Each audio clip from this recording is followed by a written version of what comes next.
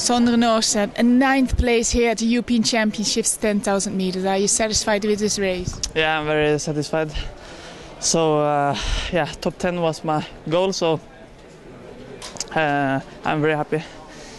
Because last year it was a difficult year. You had surgery and had to come back. Yeah, I was struggling with the injury in my right toe for almost 2.5 years.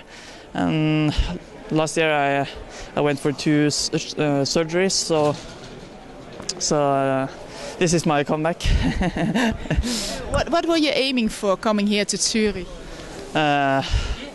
Do a good tactical race, don't rush too much from the start, so stay behind and yeah, run relaxed and yeah, enjoy. Are you back on your old level? No, not now. I think I need one